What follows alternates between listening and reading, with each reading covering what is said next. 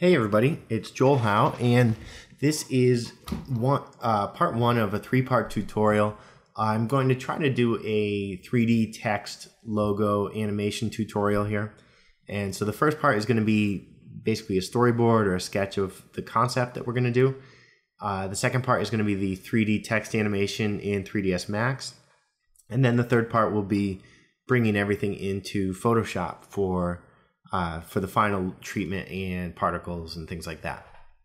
So this first tutorial, again, I try to shoot to have everything under 10 minutes, but this first tutorial should be more of a two-point perspective sketching tutorial than anything else. But just wanted, so if you're familiar with that, feel free to move ahead.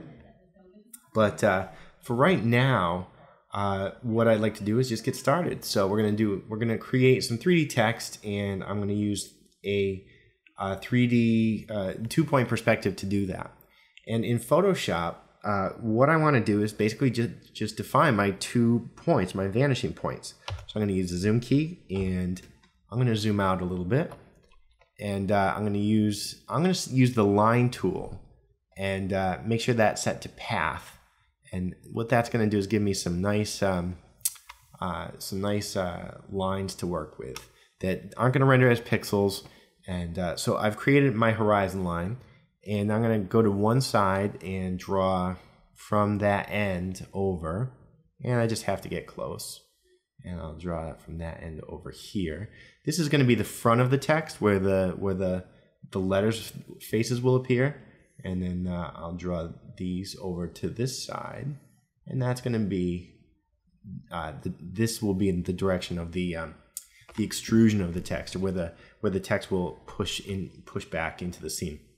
So these two intersect points are my vanishing points, and so let me get started just with drawing some faces, the letter faces onto the perspective lines I have here. So I'll zoom in, and actually, you know what? I'm going to add two more lines here, because I'm going to use just the word text, and I'm going to just rough these in here, and you'll see why in a second. So at this point, I'll zoom in, and if you think of I think of the old handwriting paper where I'm going to use the brush tool. I'm on a new layer, and I think of the old handwriting paper here where we've got lines and we can draw within. So I'm going to draw the word text in here, and let me just rough it in really quick. And I'm going to have to work faster than that if we're going to get this done in 10 minutes. So I want to use these perspective lines to help me label in this text. And so just by freehanding it here, you can see that I'm actually doing okay in terms of getting kind of close. I want to for the X, I want these lines to be continuous, and so that looks fine in terms of the rough placement of the letters. So now I'll go back and make it a little bit more refined. So with the brush tool, you can draw your own straight vertical lines, or you can hold the Shift key down, and Photoshop will draw those for you. So you can have perfectly straight lines, which is kind of nice. So I can do that here, and we can just draw in to match those perspective lines. So these are basically front flat lines, horizontal and vertical lines. And for the 2-point perspective, the vertical lines stay vertical, and the horizontal lines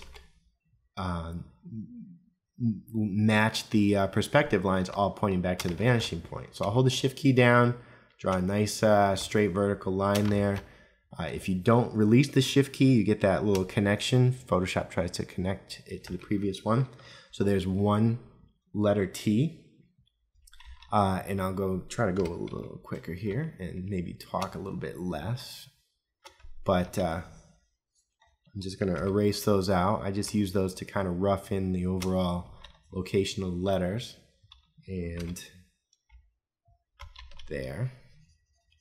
So now I can just draw along that line, draw along that line. I might, and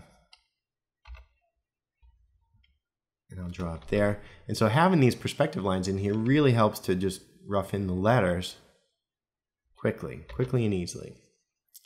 And, oops. Yes. I hit the close stamp button. And that's roughly close. Okay. And so I keep moving along. And I want to stay on those perspective lines. And I'm hopping over to erase here. I'm working just with the B and the E hotkeys. So if I look at I want to brush, I use the B key, and then if I want to erase, I use the E key. So there's an erase. So that's kind of quickly gets me back and forth between the two. And I think we're going to draw there. And again, these lines that I roughed in are perspective lines. I'm sorry, they're paths. So they stick around and they're not connected to the pixels you're actually working with on the layers, which is kind of nice. All right. And that could be better, but for now it'll have to do. That looks like it should be thicker, but. And so again, vertical line. And I'm just using the B. You don't need any of that. These T's are actually very easy to draw out because they're just straight lines.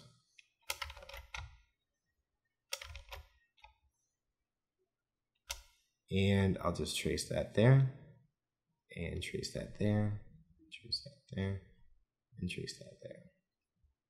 And so if I zoom that out a little bit now, with the Alt key, we've got text roughed in. I don't like the look of that X, so I might take a minute and clean that up.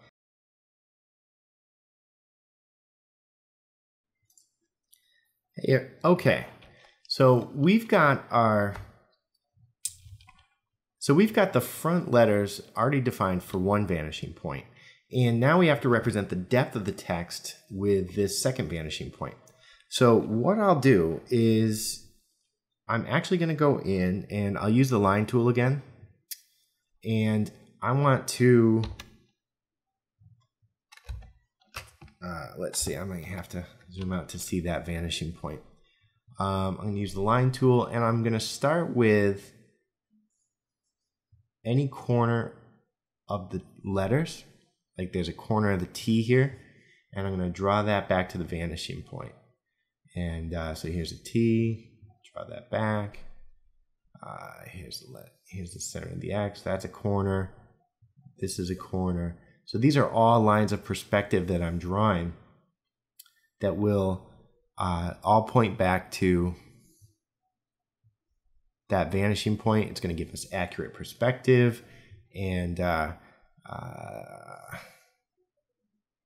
that's going to start to get pretty noisy back there, but you'll get the idea.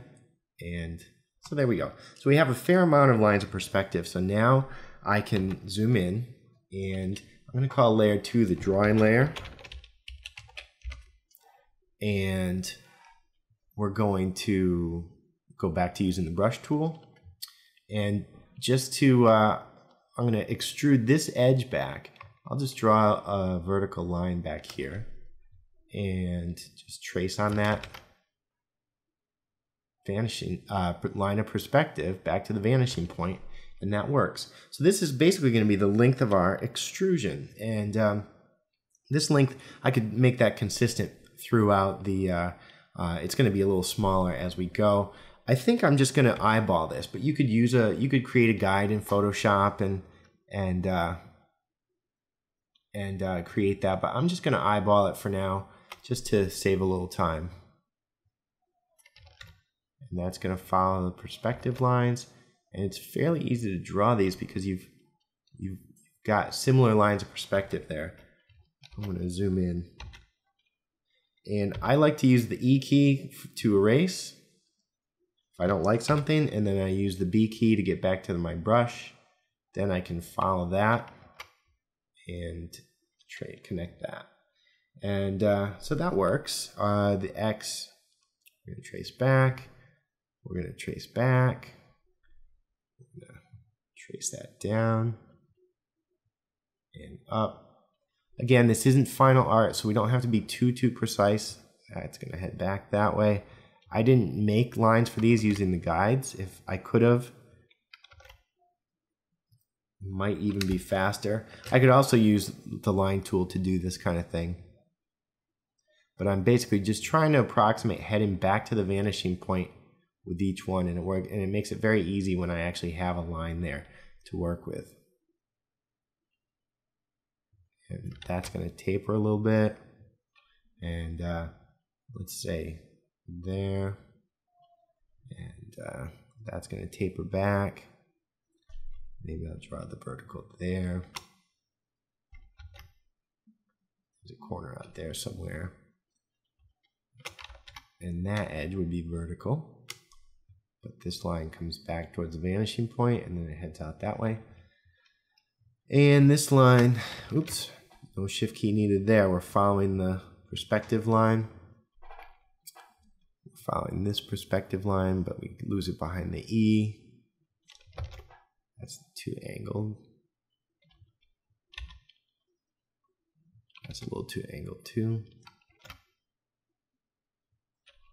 And let's see, I'll just do that up. And again, I'm eyeballing this depth. You could make another layer that was that had kind of a set distance to use as a guide, make it transparent over the top, that kind of thing. But this is, that line's pretty far off, so we'll straighten that out. All right, so that's okay. So at this point, we have the text, and it's shaded here. And so I should be able to go in, and I can choose these guides, and I can just delete those. I don't need those anymore. And I've got my my text here, and you could start to shade that in. But this is a basic 2-point perspective of text that I want to show. I can fill this in pretty quickly. If I use the, let's see, if I use the magic wand tool, and I just choose basically the, let's see, we'll do tolerance of 50, and I just select the fronts of the letters. And if I just choose a grayscale value, kind of middle of the road grayscale value here, and we'll use the paint bucket tool. I'll turn off the contiguous option so I can just fill one and all the selection gets filled. I can do the same thing for the sides. Hold shift key and kind of select this area. If I'm really smart, maybe I'll even select, modify, expand, and expand that by a pixel or two. And this is, the light's going to be coming from the right, so we'll make that a little bit lighter. And we'll use the paint bucket tool, and we'll fill those again. So that gets me a little better fill. I could also do that. I missed the this back walls of the E here. So again, nice thing to do. Modify, expand that selection, and now you can use the paint bucket tool and fill those in. And just to finish this up, we'll grab the areas that should be in shadow. Try to do this without zooming in. Select. And then just choose a slightly darker shade. And we'll fill those in. And there you go. And so there, and then this E is really this is the only top surface we see, so we could leave that as is or shaded in. So at this point, I think we're the plan in terms of this text animation. you know, we've basically done this drawing to create a placeholder for the logo to sell it. Honestly, it's faster to extrude it in 3D and just get.